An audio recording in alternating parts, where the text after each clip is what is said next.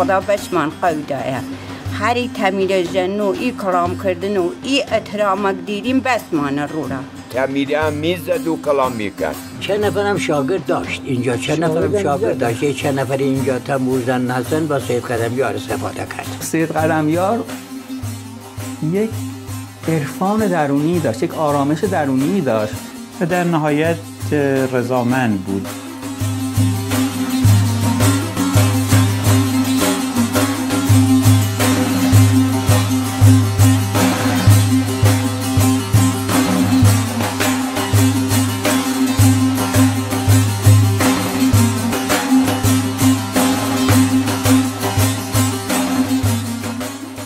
در این اندیشه موسیقی صدای خداوندیه.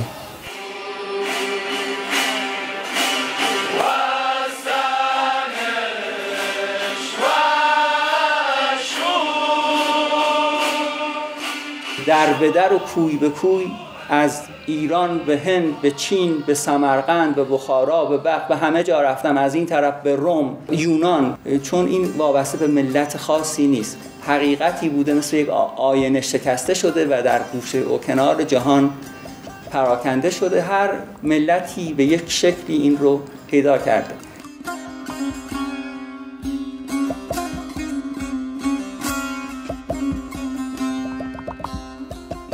از گوشه‌ای کاوه آهنگر میاد، کسی که 12 تا پسر داره و 11 تا پسر جوونش رو سر میبرن و مغز اون رو به ضحاک میدن که بخوره.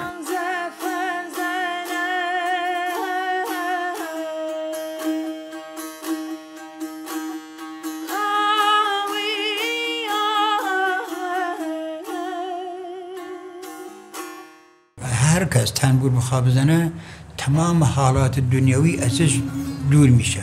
یه صوت خدایی، من به صدای حق میدانم صدای تنبوره. در یه جمله من میتونم اینو بگم که یه چیز زمینی نیست، آسمانی.